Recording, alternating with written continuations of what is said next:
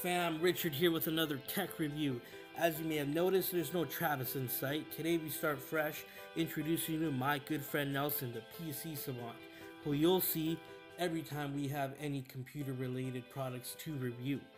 We're going to take a look at his new and powerful gaming laptop, the MSI GE73 RAIDER. So sit tight, strap in as we go to his place for a demonstration.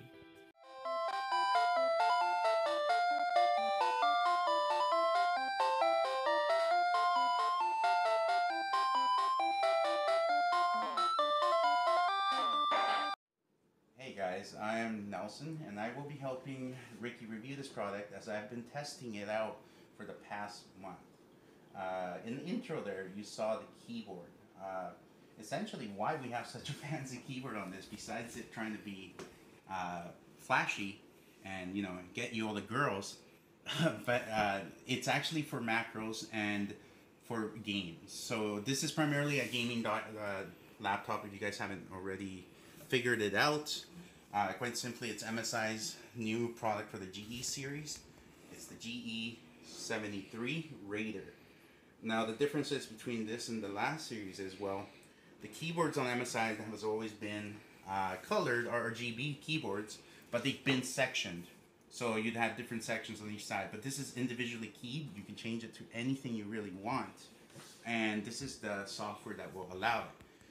What you have here is Prism Sync. You can actually have any SteelSeries product sync to this and your keyboard here on this laptop.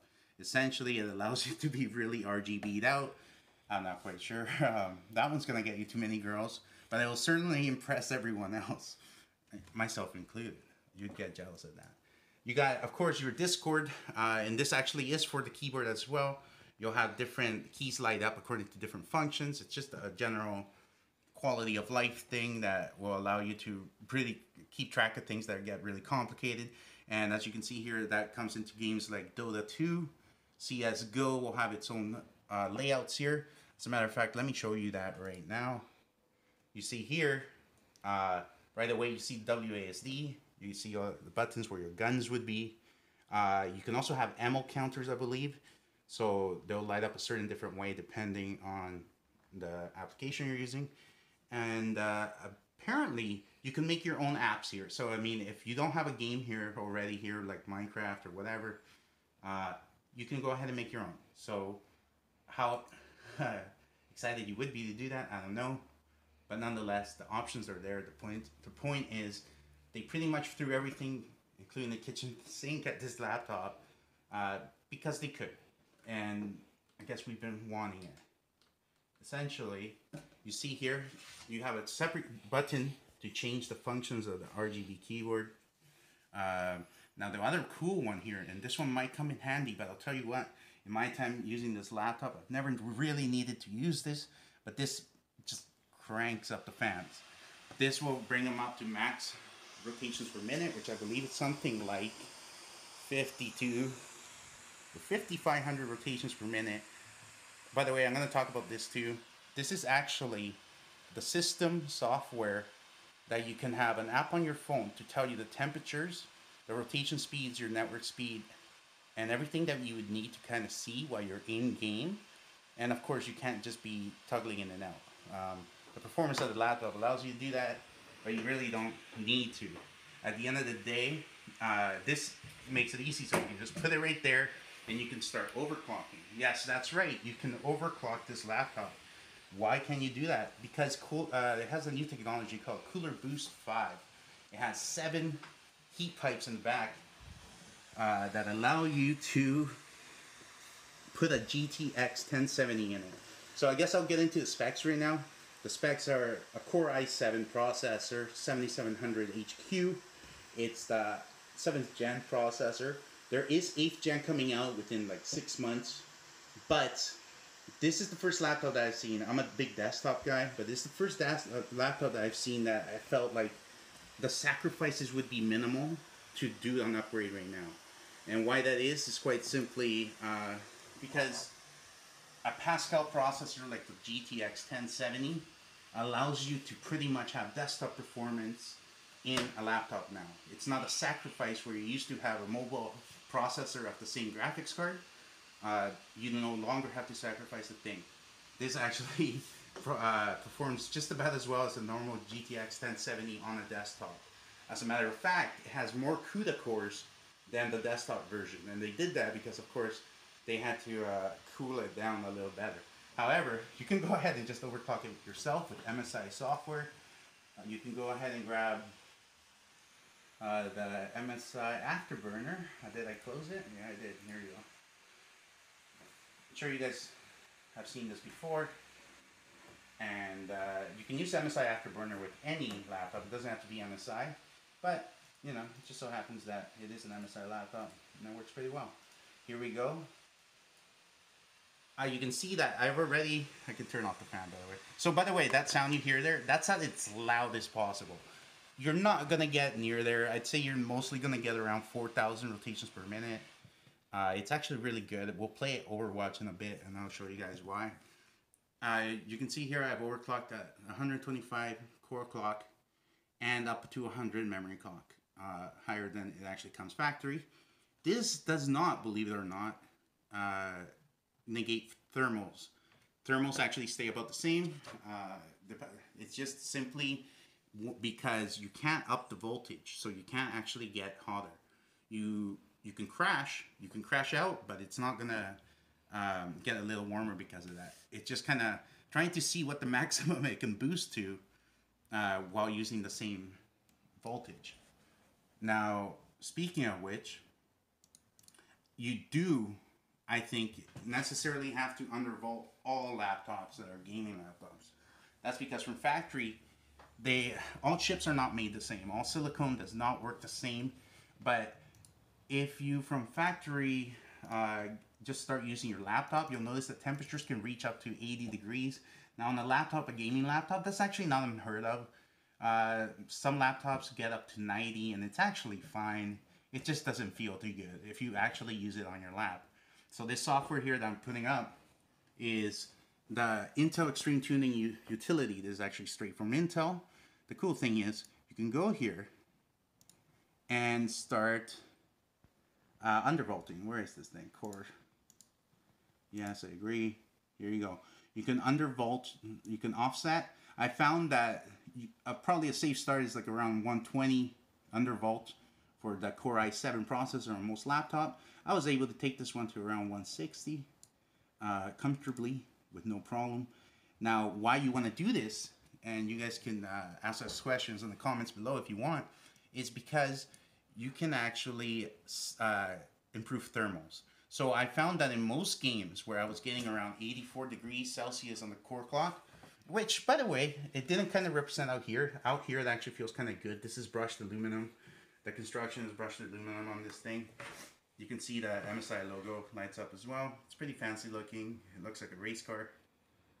And it really performs like it too. I mean, why? Anyway, going back to this is why, because you can actually bring down the temperatures by 10 degrees. And that's actually really substantial. Because that gives you a lot of headroom on a lot of things you can do. And it just ends up being a really good experience. It's kind of funny to see some games hitting 65 degrees on a gaming laptop. That's pretty unheard of. And the Cooler Boost technology does do a good job of it. The next thing I want to talk about, just briefly, again, want to retouch on the keyboard. Right here you can see we are over here on the engine applications of the SteelSeries engine. They, of course, make good desktop keyboards. But here you'll see that every little applet has its own configuration. The audio visualizer, you can change how it does the settings and what it actually listens to. Here's an example. You can quite simply, per key, light anything up you want. And again, this is for ease of use, quality of life. If you have an engine or an app that requires a lot of keys that you might not always remember, this gives you another way to do so. And yeah, let's move on to some gaming performance. Alright, another thing I want to talk about, guys, is of course the performance. Here we are running Overwatch on pretty much ultra settings. I'm pretty sure I just switched the toggle over to ultra. You'll notice up here, we're hitting sometimes near 200 frames really depends. At 160, I'm sure obviously with some action that will come down. But why is that ludicrous amount of frames per second necessary? Well, because whatever, bigger e-penis. But also because this monitor, I haven't talked about it yet. One of the best features about this laptop is actually that it's an 120 hertz monitor. Now you're not going to see it on this video. You won't be able to make the difference or tell the difference. You got to see it in person. But just let me tell you, everything looks fluid. If you can imagine a very fast refresh rate, in order to actually take advantage of that 120 hertz monitor, which is at 3 millisecond response time, by the way, is you have to hit that amount of frames as well. So if your computer isn't fast enough to hit 120 frames per second, you're not going to take full advantage of the 120 hertz monitor. So that's why the combination of the GTX 1070 and the i7-7700 HQ is good, because you need that kind of performance. Now, what I find too is that this is a 1080p panel. Sure, you can get 2K or 4K, but what I just talked about is not going to be able to happen. If you're trying to produce 4K images, it's just not going to handle that way. Another one thing briefly here, now that you can see my usage of it, is if you press the function key, it'll also just highlight the functions. Keyboard brightness, screen brightness, volume, and a few other functions up here. Now, at the end of the day, what's funny here is I was just telling Ricky here, is that desktop over there, it's pretty good. It has a GTX 1060, it has a Core i5. It's a pretty good gaming PC as well. But this outperforms it. And at the end of the day, this screen is pretty incredible. And you got it all in a frame of under an inch over here on the front, and just above an inch on the back. It is actually pretty exceptional. You'll see some LEDs there too. So, you know, after 1 month of using this, I gotta say, I think I made a good choice. I've definitely been productive. Now, if you're asking about battery life, I'd say it's a gaming laptop. You're not doing this to carry around at school for 8 hours a day. But you know what? It's not horrible. If you actually go ahead and do some of the different functions, or change the different settings to low power mode and stuff like that. I've heard people on forums say that they're getting around 5 to 6 hours. But you know, that's, you know, very light web usage and just normal, general, nothing gaming. If you're gaming, you're going to boost that processor and that graphics card, and it's not going to be pretty good. So, at the end of the day, if you're looking for a laptop that doesn't really sacrifice so much, this just might be the case. And you notice here the temps during that gaming session reached around 67 it was, and this was around 70 for the CPU. Of course, the i7 always runs a little hotter. It's just what it is, nature of the beast. But as you can notice, that would have been somewhere around 80 plus without the undervolt. So I do encourage everyone to do an undervolt on their laptops. It's just almost a necessity. They just always boost the voltage up because they don't know what kind of CPU you're getting, and you won't either until you start figuring it out. Thanks, guys. Leave comments below if you have any interest in this kind of content, and if you have any questions about this laptop or undervolting or anything in general that I touched on today. Thanks again.